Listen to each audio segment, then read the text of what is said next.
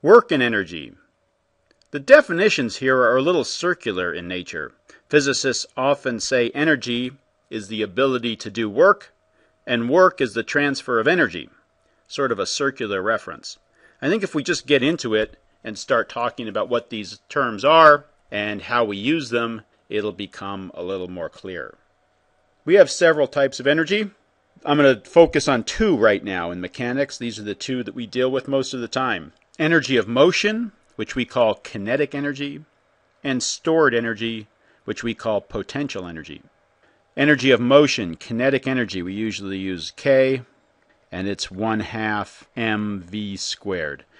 1/2 the mass times the square of the velocity. It depends on the speed of the object. Potential energy, we have several types of potential energies because energy could be stored a number of different ways. One obvious example might be a spring. If you stretch a spring, it has energy stored in it. If you let go, it will release that energy. A spring can store energy. We usually use U for potential energy. So a spring, some books use an S or SP. Some books use EL for elastic potential energy for a spring. But I'll use SP for spring potential energy is 1/2 kx squared. K is the spring constant. So a spring that is very stiff and hard to stretch has a big spring constant. And a spring that stretches very easily and is soft and loose and can be stretched easily has a small spring constant K. X is the distance that the spring is stretched or compressed. Some springs you can compress, some springs you can stretch, and some springs could go either way, stretched or compressed. X is the amount it's stretched or compressed from its equilibrium length. And there's another type of stored energy that we deal with in mechanics quite a bit, and that's the energy that an object has because of its location in a gravitational field.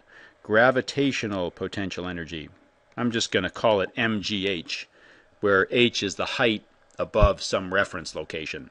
So if an object is sitting on the floor and it can't go any lower, it doesn't have any stored energy because the gravitational force can't act on it and make it move. But if we lift it up off the floor a little bit and let go of it, the gravitational force can act on it and make it move. If we lift it up higher, the gravitational force can act on it over a longer distance and make it move even faster. So the higher up we lift it in a gravitational field, the more stored energy it has, because if we let go of it at that point, the gravitational force will act on it and do work on it and increase the object's energy of motion. Now that we've defined those, let's take a look at an example. Let's take a look at this example. We want to apply a force to a block, and we want to see how much work is done on the block by the force F. So I want you to get in the habit of saying it in those exact words. Work done on the block by F. Work done on whatever object you're doing work on by whatever force is doing the work. Work done on a block by friction. Work done on a block by your hand. Just get in the habit of using those words in that form, because work has to be done on something, and that something's energy has to change because work tells us the change in energy. Here we have a force F. I'm going to draw it right here. Acting on a block, and it moves through a distance d and ends up with some different final velocity, perhaps. Let's see. What do you think would happen if this is a frictionless surface and we apply a force F to this box? We would expect that the magnitude of the velocity would increase because there's no friction here. The net force on the block is to the right, and it's moving to the right. And what do we know when the velocity and the acceleration, or net force, are in the same direction? The speed increases. When they point in opposite directions, the speed decreases. So we know just from our knowledge of acceleration and velocity from previous work that the speed is going to increase. That v final is going to be greater than v initial because there's acceleration in the same direction as our velocity. How does work come into play here? Well, I'm just going to sort of tell you. In this case, the work, and we use W for work, and you just are going to have to get used to the fact that we have a lot of W's. I'll apologize right now, but I've already used in previous videos W for weight, the force of gravity acting on an object. Now I'm going to use W for the work done, and we also have W's for other things that you'll see later on. We have the unit of power, the watt, has a W. Yeah, so lots of W's. You just have to know from the context which one it is. In this case, we're talking work done. And in this case, it's the force times the distance. Because the force is constant and it's aligned with the displacement, the object moved in the direction, I'll write it this way, delta x, our displacement was in this direction. So it's the force times the distance. Let's look at a slightly different example.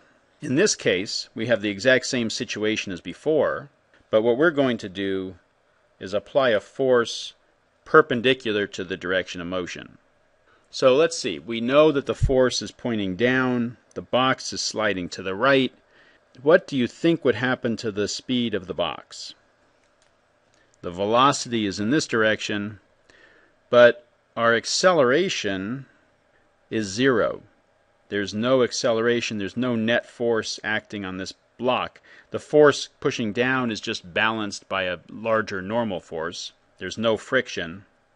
So there's no acceleration in the direction of motion. We would expect our final velocity to equal our initial velocity.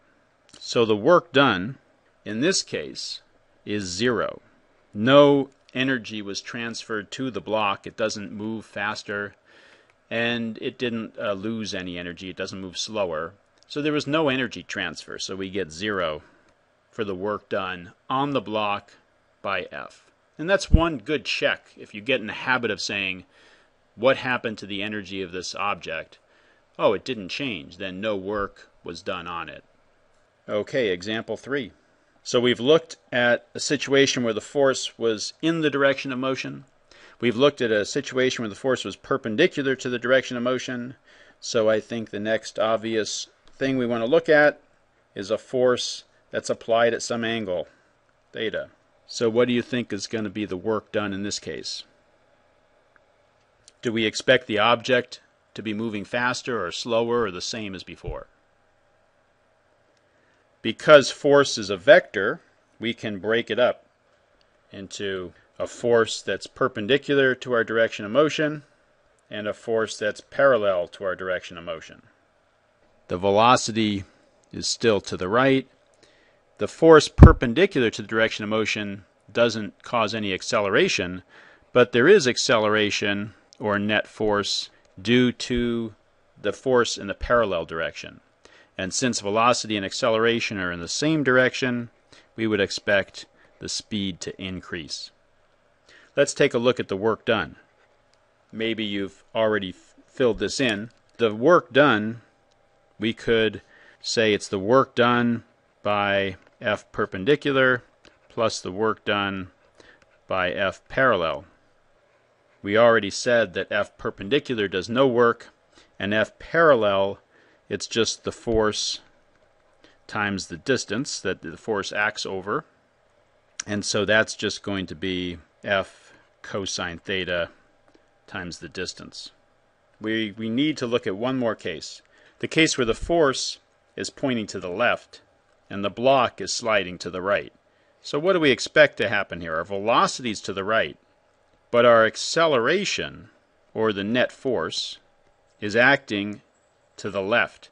So when the velocity and the acceleration are in opposite directions, we expect it to slow down.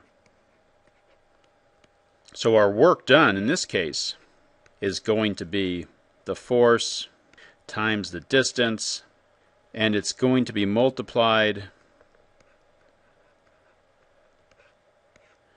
by the cosine of 180 degrees, because we have to get negative work done. The object lost energy due to our interaction with it.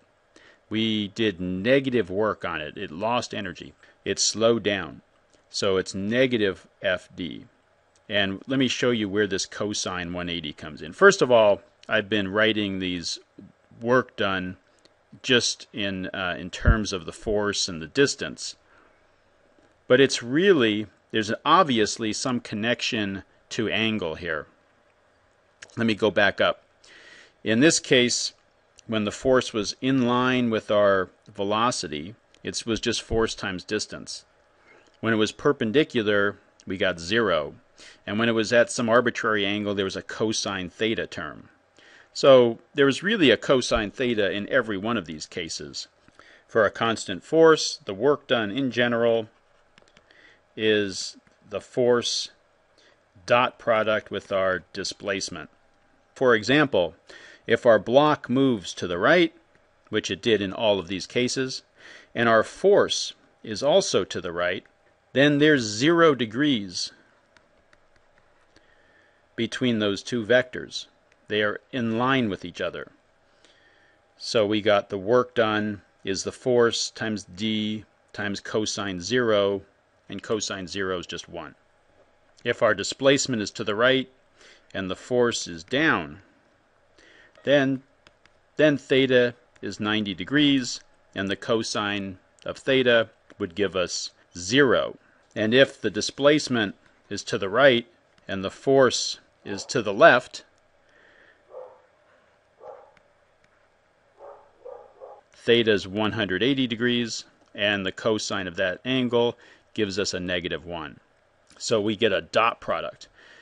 If you're not familiar with dot products, that's okay. We write that this way. It's the magnitude of the force, the magnitude of the displacement, and the cosine of the angle between the force and the displacement. So either way is fine.